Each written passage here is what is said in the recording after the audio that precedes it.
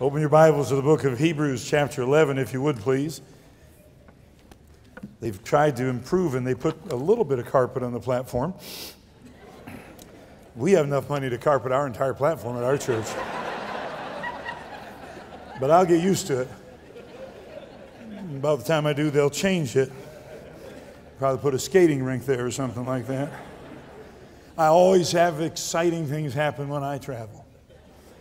I was preaching this morning at the Faith Baptist Church in Canoga Park for my good friend, Brother Tim Rasmussen, and they have a beautiful guest house. I mean, quartz countertops, big stainless steel washer and dryer, lovely, lovely place. And I have a little issue with my right foot. It always gets dry and cracked. So I put this stuff called a heel stick on the bottom of it.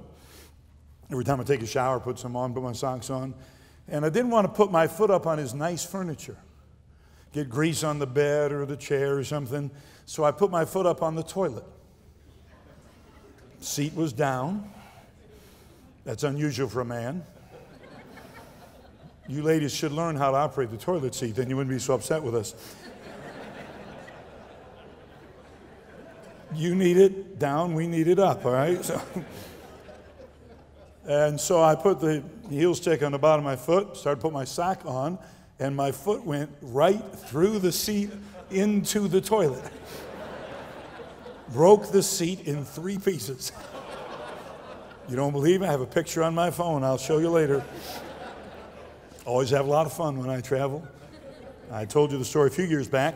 I was preaching at Canoga Park, and Brother Rasmussen had put some goodies in my room there, including a large Hershey's chocolate bar. I had eaten part of it and decided I'd save the rest, wrapped it back up in the wrapper, put it in my bag. I'm from Michigan. It doesn't get 110 degrees in Michigan. By the time I got to the room here, I discovered the Hershey bar had melted all over my underwear.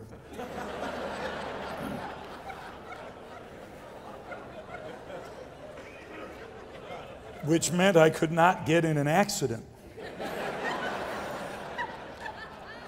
So I said, somebody said, "What are you doing after church tonight, Brother Ouellette?" I said, "Laundry." And I went to the room and I was doing my laundry. Somebody came by and they saw me doing the laundry. They said, "Oh, you told the truth." Like that was a surprise. I don't know where you go to church, but we try to tell the truth at our churches. One of our kind of picky little rules. Hebrews chapter 11, stand with me if you don't mind as we look at the 7th verse of Hebrews 11. I appreciate the service. I appreciate the great privilege of being here. It's so great an honor for me to be a friend of Brother Chappell, and I love what's going on here. Both of our daughters graduated from West Coast Baptist College. Both of them found their husbands here, serving in the Lord's work with them together now, and just really thrilled. Half of our graduating class from Bridgeport Baptist Academy is coming this fall to West Coast Baptist College, and we're excited about that, and just thrilled with what happens to the young people that are here. And this, I've said so many times, is an example church for this generation of Christians, a model. And I appreciate you folks who are members of this church, holding up the hands of your pastor, knocking on doors, winning people to Christ, doing what needs to be done to reach this area, but encouraging people all around the country and all around the world that it can still be done. And thank you so very, very, very much. Now, the Bible says in the book of Genesis, I know I told you Hebrews, you stay there. God saw that the wickedness of man was great in the earth, and that every imagination of the thoughts of his heart was only evil continually. And it grieved, it repented the Lord that he had made man on the earth, and it grieved him at his heart.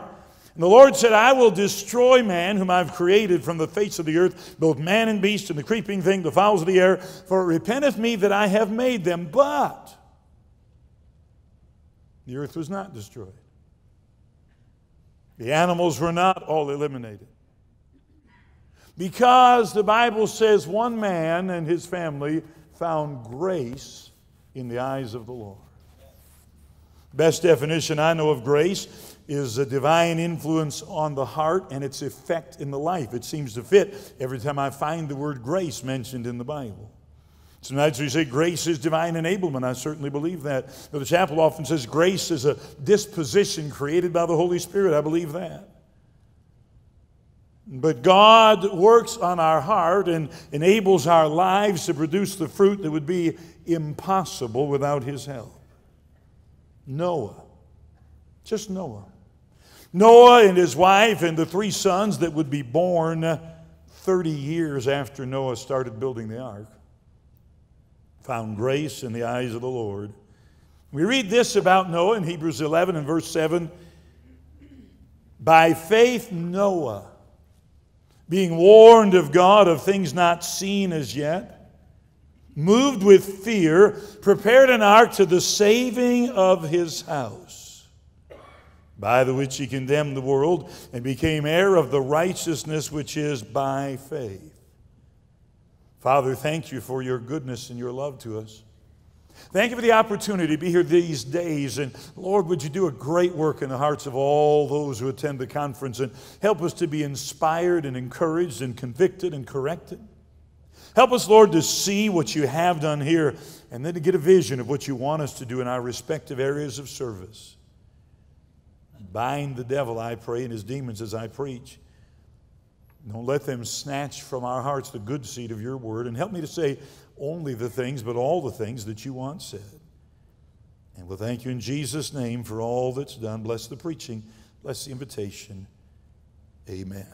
You may be seated. In 1926, H.L. Mencken, called the Sage of Baltimore, a satirical, cynical, ungodly man, he said, heave an egg out of a Pullman, he meant a train car, and you'll hit a fundamentalist almost anywhere in the United States. 1926. Bob Jones University, founded in 1927. Billy Sunday was still preaching. My dad later met and had a luncheon with Ma Sunday. I came of age, graduated from college in 1973. In 1974, Elmer Towns published a list of the 100 largest Sunday schools in America. I bet you 3/4 or more of them were independent, fundamental Baptist churches. Largest on the list was First Baptist Church in Hammond, Indiana. 7th on the list was the Indianapolis Baptist Temple, also in Indiana. Lee Robertson in Tennessee, and Harold Henniger in Canton, Ohio, and Trinity Baptist in Florida, and Beth Haven Baptist in Kentucky, and the Emmanuel Baptist Church in Pontiac, Michigan. High Street Baptist in Missouri. 22nd on the list was Northside Baptist in Charlotte, North Carolina. 39th was the Gospel Light Baptist Church in Walkertown, North Carolina. Largest church in Georgia was the Forest Hills Baptist Church. Robert Schuller, the Crystal Cathedral, was number 26 on the list. And a whole bunch of independent fundamental Baptists were way ahead of him. Colorado, the South Sheridan Baptist Church, largest church in that state. South Carolina, Tabernacle Baptist Church, pastored by Harold Seitler. And I remember coming out of college then, and it was cool to be us. It really was. I mean, we were the ones getting it done. A Southern Baptist said to a man one time who was an independent, "Isn't it a little hard for you to be outside of the mainstream of Baptist life?" And he just started saying what I just said. Largest church in the state of Indiana, Independent Baptist Church, largest church of any kind in the state of Tennessee. Went on down the list, and then he said to the Southern Baptist man, "How do you feel being out of the mainstream of Baptist life?" And we were kind of strutting our stuff. And we were pretty proud of our progress and impressed with our numbers, but we weren't right because we were big. To the extent that we were right in those days, we were right because we were consistent with the Word of God. The song the Bartletts so beautifully sang said it, the preacher said it. It's a different era now. And I'd like to suggest as we face the future that we need some more Noahs. Few of God's great servants have been in the majority.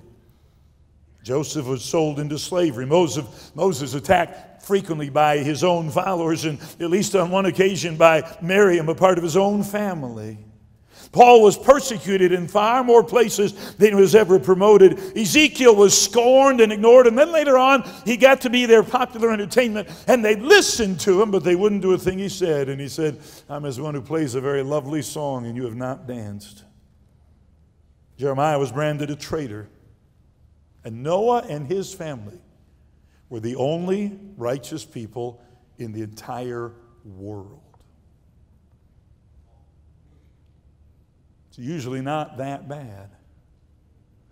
Elijah thought it was that bad. He said, you know, the people have torn down your altars and they have slain your prophets and they have turned away from you. And I only remain alive. And God said, no. Don't feel like the Lone Ranger. There's 7,000 that haven't bowed the knee to Baal, but not in Noah's day. I don't know if this is true. I'm not sure anybody does, but people believe that there may have been in the billions of people on the earth in the days of Noah. They figure that by figuring how long people lived and how long of those years they had children. And Noah was the only one.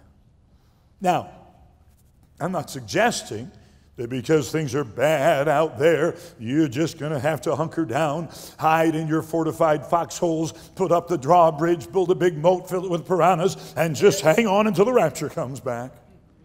You'll find no prophets of doom speaking at this conference. You'll find no one who thinks you can't get it done. The preacher preached a message to the college young people recently, and I listened to it on CD, and he said, we may be living in a Laodicean age, but you can still build a Philadelphian church. I like that. No, you can win people to Christ. The gospel is amazing, powerful. I've recently come again under the realization of the wonderful, transformative power of the gospel of Jesus Christ. I believe in the gospel.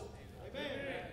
Lee Robertson said if people aren't being saved, it's either because the gospel has lost its power or because the gospel is not being given. Now, I believe you can build great churches and win thousands of people to Christ and start Christian schools and train young people and disciple converts, but I do want you to understand we will not get much encouragement or approval or respect or even tolerance from most of the world. We are in a distinct minority believing that marriage should be between a man and a woman. We're in a distinct minority believing that the Bible is the infallible, inspired, inerrant, perfect, and preserved Word of God. It is offensive to modern, tolerant, liberal, educated, cultured people that we believe there's only one way to heaven, and His name is Jesus. So let's look at Noah for a little bit. The imagination of the thoughts of man's hearts was only evil continually. It repented the Lord God that He had made man, and it grieved Him in his soul, and He said, I'll destroy man whom I made from off the face of the earth. But Noah found grace in the eyes of the Lord. Why did he do what he did? Notice, if you will, first of all, his motivation by faith. Faith is simply believing God when He says something. Faith is not the absence of doubt. I have a hunch there many times during that building project Noah had that he thought, I wonder if it's ever really going to rain. Man, it's been a long time. I wonder if I'll ever get this done. The environmentalists are after me for cutting down so many trees. The neighbors are tired of my saws making noise in the middle of the night. My kids are sick and tired of me being so busy I can't play with them. My wife has had it with all the sawdust being tracked into the house. Faith is not the absence of doubt. Faith is trusting God a little more than you listen to your doubt. For Hebrew children, Pastor Chappell mentioned, I love the verse that says, Nebuchadnezzar, our God whom we serve is able to deliver us from the burning fiery furnace which thou hast prepared, and He will deliver us. Amen. I like it. Go for it, guys. Except the next three words out of their mouths were, but if not, He will. You sure? Yes, mostly. Sort of. I think so. It's okay to doubt, just don't act on your doubts. Just believe God. Did the Bible say that God's word never would return void? Did the Bible say that Jesus would never leave us or forsake us? Did the Bible say that if you trained up a child in the way he should go, and he's old, he would not depart from it? Did the Bible say that God would supply your needs if you even had to go to a Christian college and maybe didn't have enough money when you started out there? Did the Bible say that if you come out from among them and be separate, that God will receive you and be a father to you and you'll be his sons and daughters? You know, all you have to know is if the Bible says it, it's so, and if you act on it, it'll be okay. Faith. But there was another motivation. By faith, Noah moved of God. But by faith, Noah, the Bible says, being warned of God of things not seen as yet, moved with fear. Now people say, well, he had a fear of God. I suspect he did. But that's not what it's talking about here. Listen to what it says. By faith, Noah, being warned of God of things not seen as yet. What's that talking about? The flood. You know why he built the ark? He didn't want to drown. That's what the ark was all about. I'm going to send rain on the earth, and there's going to be a great flood. And if you don't build this ark, you and your family and the animals I'd wish to preserve will all perish. Now I just want to tell you, as you look at how bad the world is getting, and I'm a little bit sick of watching the news. I think it's probably a good idea we just take a vacation from the news. I get sick watching the Tigers too, but for a different reason. And it's a mess out there. And they want girls to have boys come into their locker room, and we who think it's wrong are somehow weird and twisted and narrow and paranoid and all kinds of other nonsense. And all the crazy things that are going on. And you say, well, it's terrible. I don't know if America can survive. I heard somebody say years ago, if God does not judge America, he'll have to apologize to Sodom and Gomorrah. Oh, shut up. First of all, God never has to apologize to anybody for anything. Second of all, you let God decide what he wants to do.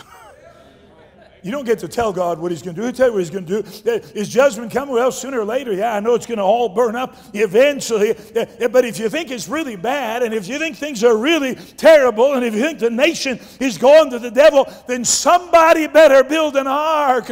Somebody better make a refuge. Somebody ought to offer an alternative. Somebody ought to tell people there's a way out of all this mess. Somebody ought to tell some people about Jesus. Somebody ought to knock on some doors. Somebody ought to win some souls. Somebody ought to disciple some converts. You say, the world's really bad. That doesn't mean you ought to hunker down and hide. It means you ought to get out on the street and go to work and tell somebody about Jesus.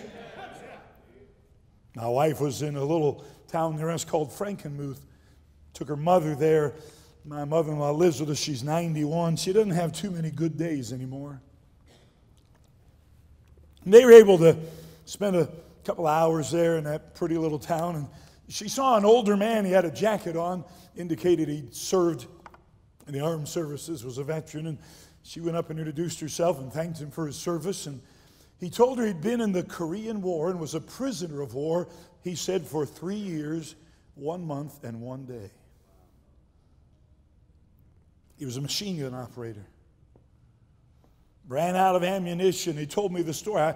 She got his address. I went by to see him. 86 years old. Said they fed us millet, which is bird seed. Said when the Chinese came, it got a little better. They gave us a little ball of rice every day. He said that he was in what they called the 100-mile march. He said we lost a man every mile on that march.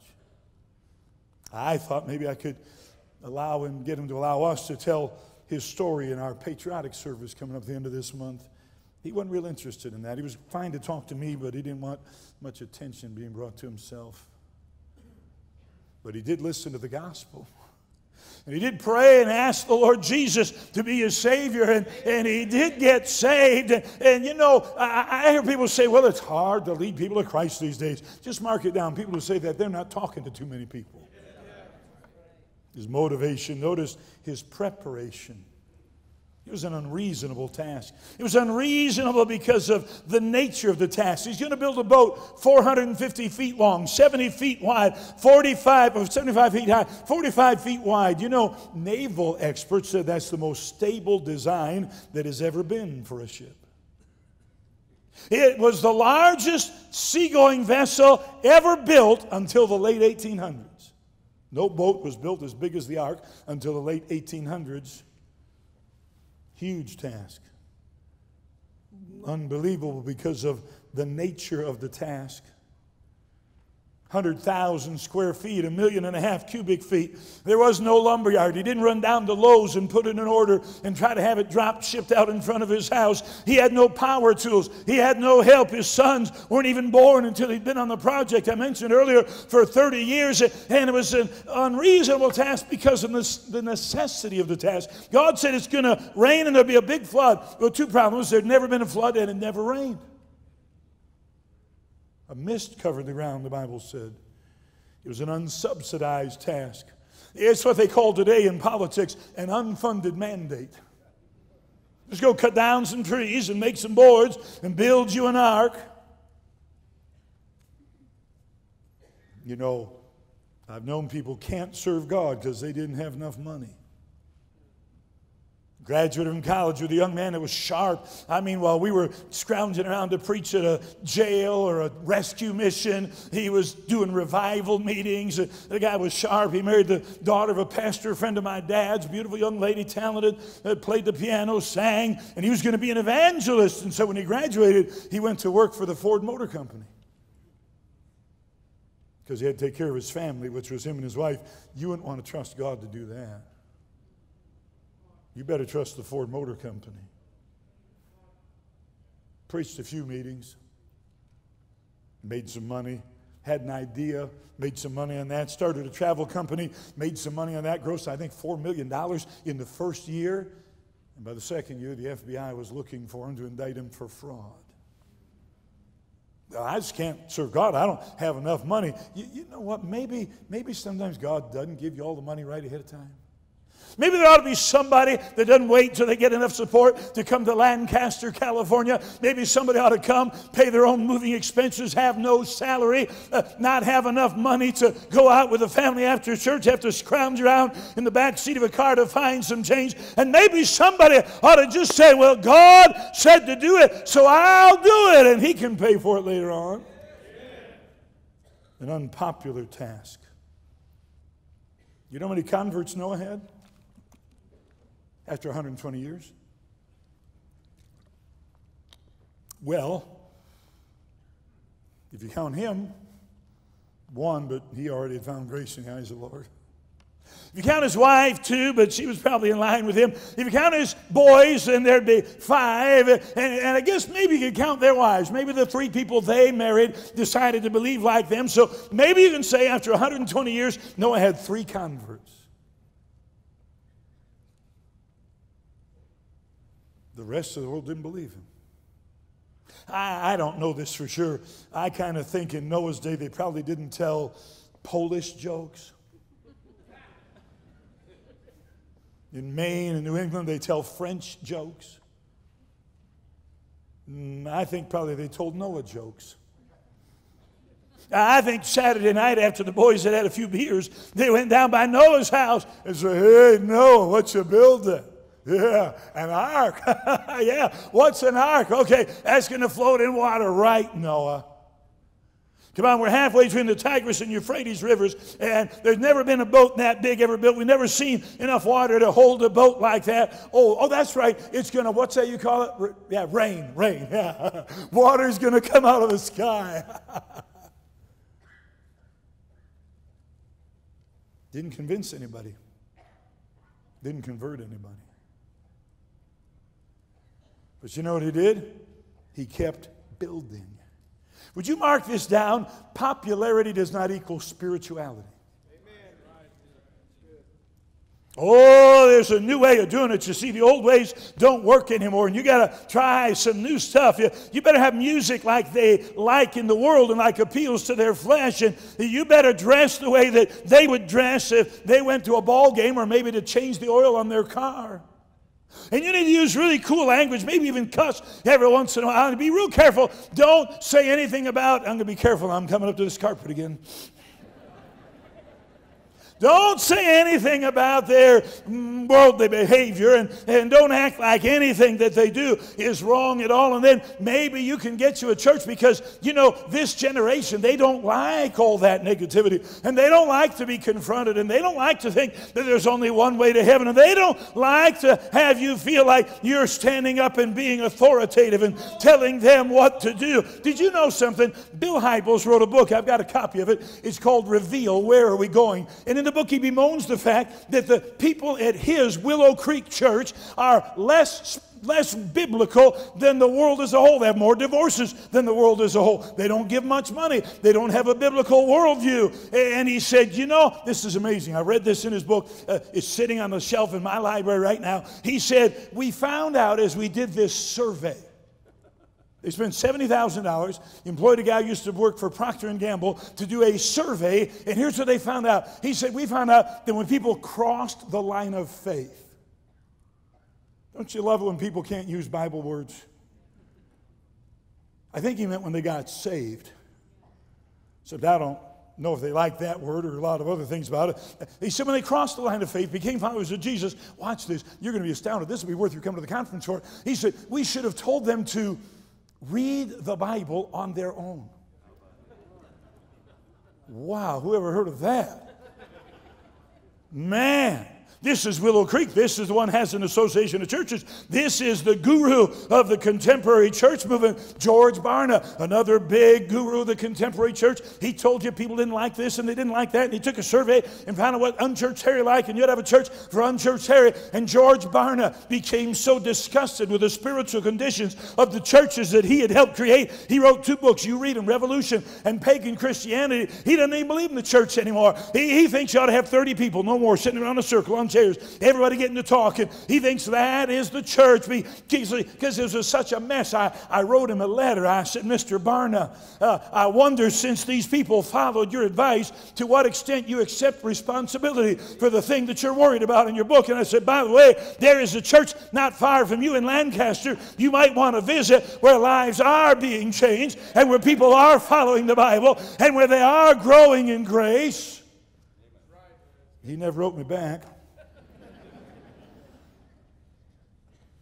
But some of you bozos haven't got as smart as the people who started the mess. And you got the idea you got to do some of that in order to reach people today. Yeah, now listen, I want to reach everybody I can, but it is way more important that I be right than that I be successful. The wisdom which is from above is first pure and then peaceable, easy to be entreated. And Noah didn't change his message, and he didn't change his approach, and he didn't say, well, this isn't working real well with this society, and I'm going to have to become culturally sensitive, and I guess we'll build a bunch of rowboats. Maybe that'll make more sense. Maybe we'll start a kayaking club. No, God said build an ark, and he built an ark. 120 years, and then notice his salvation. I love this. Noah, being warned of God of things not seen of yet, moved with fear, prepared an ark to the saving of his house. Say, well, Noah didn't do very well. No converts. Maybe the 3 ladies that his sons married, you could count, and that's about it. I'll tell you what he did do. He provided an instrument of salvation for himself and for his wife and for his sons and for his daughters-in-law, and his own family was saved. I hear people say, well, be careful. You don't get so busy in the work of God. If you work too hard for God, your family will go to the devil. Now, don't misunderstand me. I believe in the family. I believe in family time. I believe in vacations. I believe in being close to your children. I am for all of that. But can I tell you, there's some people out there saying some stuff's just kind of stupid.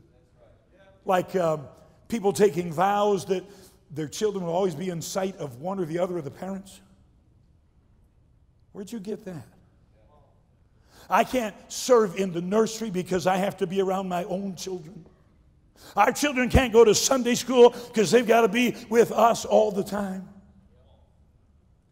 The cult of the family. Now, I believe in the family. I preach in the family. Have a wonderful family, beautiful wife, sweet, godly wife, 2 great daughters, good sons-in-law, wonderful grandchildren. I'm grateful for all of that. But do you know, can I tell you something? There may be a few people who in their service for God have neglected their family and lost their children, but there are way more young people that have gone to the devil because mom and dad didn't do enough for God than have ever gone to the devil because they did too much for God. There are way more young people being raised by parents who don't show the importance of the gospel by going out and knocking on doors and sharing it with people. They don't show the importance of the work of God by sacrificially giving it to it. They don't show the importance of church by being there Sunday morning, Sunday night, and Wednesday night whenever the doors are open. And then they wonder why their children don't want to live for God. Because they saw you treat it like a membership in the Lodge, the Elks, or the Moose, or some other organization like that. I just have to imagine it was hard being part of Noah's family. Everybody thought they were crazy. Nobody agreed with them. Nobody supported them. I can imagine Mrs. Noah saying, honey, have you got to work on the ark again tonight? I was kind of hoping you might fix some things over here in the house. I can imagine the boys saying, Daddy, why can't we play in the Hebrew Little League? Our friends go out and they play baseball, and we got to come around and help you cut boards and carry wood and put things together and put pitch on stuff. Let me tell you something. You better be real in your Christian life if you want it to be real for your children. It better be the real deal for you if it's going to be the real deal for them. Noah saved his family by his service for the God of gods and the King of kings. He prepared an ark to the saving of his house. And then notice his condemnation, by the which he condemned the world. He condemned the world by the testimony of his lips. The Bible says that Noah, 2 Peter 2:5, was a preacher of righteousness. He condemned the world by the testimony of his life. Well, things are so bad in these times. It's just such a pagan society that, you can't serve God anymore. Now, you listen to me. I want you to think about this for a minute. Lamech was Noah's father. And if I do the math right, Lamech was 56, and I make it either 54 or 56, when Adam died. Lamech knew the truth. The truth was available. Lamech didn't die till 95 years after Noah's sons had been born. The truth's always available. It's just not always listened to. And the idea that nobody knows and nobody understands. No, don't forget, everybody has a God consciousness. Everybody has a witness of creation. Jesus is the true light that lights everyone that comes into the world. And don't think that what you're saying is unheard of and unthought of and unbelievable and so strange that nobody can listen to it. No, they just don't like it. They just choose to reject it. And what Noah did, Noah said by his life, hey, if I could live for God in this society, you could have too. If I could raise my family in this society, you could have too. If I could listen to God's message and follow it in this time, you could have too. You know why some people don't like the Lancaster Baptist Church? You know why some preachers don't like it? They don't like it. They try to find something wrong with it. I know what's wrong with you. You have a red tie and a gray suit. That's it. Muslims wear those colors. You have theater seats, and those theater seats are only designed to encourage people to go to the movies. I'll tell you, Lancaster Baptist Church, they even put wood on the back of their platform. You know why they do that? Because they want to find some reason to excuse their own laziness and lack of initiative and do-nothing attitude. And it's way easier to say, well, they're liberal and they've done this and they've done that. This is an independent, fundamental, conservative church. But the chapel has standards some of you'd be embarrassed to mention out loud. You'd be amazed if you knew some of the policies and some of the things he has, how careful and how conservative he is. No, you know why they don't like this church? Because he condemns them. He doesn't stand up and say you're all no goods. He just does it, and people keep getting saved, and the church keeps growing, and they keep going forward, and they keep building buildings, $64 million worth of buildings in 31 years, and they don't like it, so they try to pick at them. That's why they pick at you. That's why they pick at me, because our godly example condemns them. A young man in Athens said to Socrates, I hate you, because every time I meet you, you show me what I am. One reason the godly are criticized by the lips of the ungodly is that the ungodly are condemned by the lives of the godly. And by the way, that's not meanly, not unkindly. We're just going to live for God, and by the grace of God, do the right thing and have the right spirit. And when your children are nice and polite and they say, yes, sir, and yes, ma'am, people don't like you because their children have messed up because they didn't raise them according to the Word of God. And when your church is growing because you're knocking on doors and winning people to Christ, people don't like you because you're condemning their laziness and their lack of effort. Curtis Hudson was building the Forest Hills Baptist Church, and one day they had a big day and 100 people saved. And later on, 200 people were saved. And finally, had one day, 500 people saved. And he said, I thought everybody would be happy for us. He was talking to Dr. B.R. Lake, and he said, they're criticizing us. They're against us. They're saying this and that. And Dr. Lakin said, don't worry about it, son. As long as they're kicking you in the rear, you know you're still out in front. We should not be surprised by the attack of the world. We should not expect the applause of the world. We should be willing to accept the reproach of the Lord Jesus Christ, because our godliness always makes ungodliness uncomfortable. And then Noah had a reservation. He was made an heir of the righteousness which is by faith. Bob Jones Sr. said, some people are so heavenly minded, they're no earthly good. I've never met anybody like that. I wish I had some members that my biggest problem was trying to bring them down a little bit from their spirituality. I know a whole lot of people so earthly minded, they're no heavenly good. But can I tell you, we ought to be a little bit heavenly minded.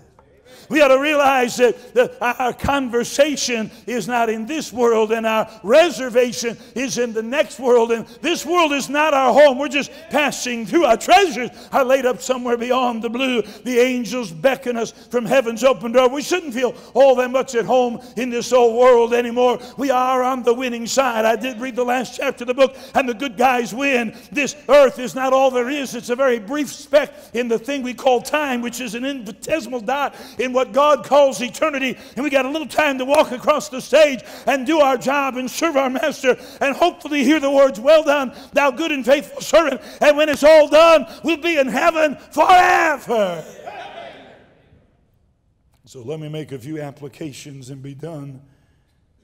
God expects us to believe Him. Just believe Him. You don't have to read some book. Just read the Bible. Does it say preach the gospel to every creature? Does it say that I'm supposed to go into all the world? I'm supposed to preach to all nations, that I should take the gospel to Jerusalem, Judea, Samaria, the uttermost parts of the world? Does it say that? Does it say that I should live justly, holy in this present world? Does it say that God's word should be my meditation day and night? Does it say that I should pray without ceasing? Does it say not forsaking the assembling of themselves together as the manner of some is, but exhorting one another? And so much the more as you see the day approaching, we'll then just do what it says. Second thought is this, by way of application: God often calls us to impossible tasks. My wife got a little book. It was reprinted in 1990 for a big meeting Bud Calvert organized on missions. I told the stories of missionaries in just maybe 12, 15, 20 pages about the different missionaries. I couldn't believe it as I was reading that little book. Adam Iron Judson, if I remember correctly, lost all of his children. John G. Patton went to New Hebrides Island. His wife gave birth to a little boy. 19 days later, she died. 36 days of age, the baby died. Chased by the cannibals in all kinds of difficulties. Had to flee one time on a ship, raised money, and came back, and with a steamship went to the same islands. I heard a preacher, Brother Ramos in Mexico, say that Charles Darwin came to the New Hebrides Islands when he made his survey trip on the Beagle. He said that when John G. Patton came to the New Hebrides Islands, there was not a single Christian. They were all cannibals. And when he left some 40 years later, there was not a single cannibal, and almost all of them were Christians. And Charles Darwin said, I do not believe in God, but if I did, it'd be because of what I've seen happen at the New Hebrides Island under the work of John G. Patton. God often calls us to impossible tasks, but He makes them possible. Next thought is this, and I hope you get this: we will never please God unless we are willing to bear His reproach. Remember what it said in Hebrews? Go outside the camp and be willing to bear His reproach. Now, there are a lot of things that bring reproach to the work of God, or not to the work of God, but from the world to us when we try to do the work of God. But I think the two things that cause the most reproach these days are soul winning and separation. They don't like it if you don't drink what they drink. We had a young man out of our church, fine young man. Went to the country of Poland. Worked hard, was faithful, did a good job, and he'd come back and we'd be glad to hear his reports. But I began to hear some things that I talked to him, and he was one of those guys didn't tell you straight up right away. Hey, listen, young missionaries, if you're not going to do what we do, then tell us before you ask for our money. That's right. Amen. That's right. If you change your mind, then tell us. And I finally got it down by asking enough specific questions that he felt it necessary to drink wine in order to be socially acceptable and reach people with the gospel. Now, he didn't drink hard liquor, and he really didn't like the wine, but he just had, you don't ever have to disobey the Bible. You say, well, they won't like me. Well, they didn't like Noah very much, but he's the reason we still have a human race. His faithfulness in his ministry saved his house and left a testimony and an example that lasts and impacts upon us to this day. Sure, if you don't do what they do, they think it's strange that we don't run to the same excess of riot that they do. They think we're odd because of that. But you will never please God if you're not willing to bear the reproach of man. Next thought is this: the best legacy we can leave our children is a life of loving labor for our Lord. My dad is 89 years old. If he lives till July 21st, I have every reason to believe he will, he'll be 90. He heard the gospel for the first time at the age of 21. Heard old Bob Jones Sr. preach, and he'd never heard it before, and he said, wow, that sounds like a good deal to me. And he'd tell you today that he was saved sitting in his seat. Later on, went to the altar, and Monroe Parker met him, and he sent him off to somebody who prayed with him and formalized his decision. Dad just went on serving God and never turned back. Never looked back. And almost every time I talk to him, Brother Chappell, he's got something he's excited about. He met somebody that was influenced by his ministry earlier. He led somebody to Christ. The other day, he went to McDonald's, the favorite hangout of 89-year-olds. At least for breakfast. And he started witnessing to a man there and led him to Christ. And the man said, how old do you think I am? And Dad guessed. And the man said, nope. And he pulled out his wallet, showed him his driver's license. He was 96 years old.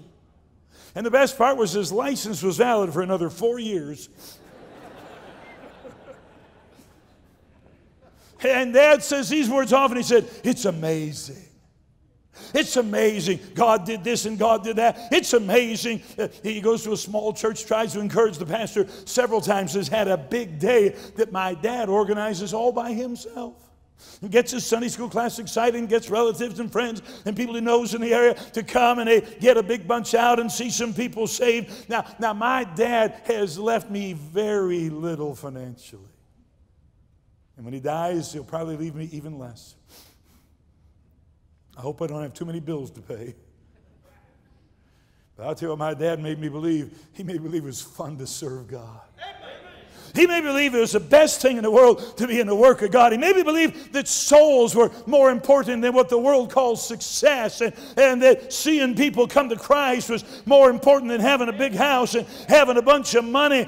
And you say what you want to say and do what you want to do, but you'll never do anything better for your children than let them see you happily, vigorously, faithfully, fully invested in the work of Jesus Christ. And last one is this: it's often difficult to serve God. Yea, all that live godly in Christ Jesus will suffer persecution.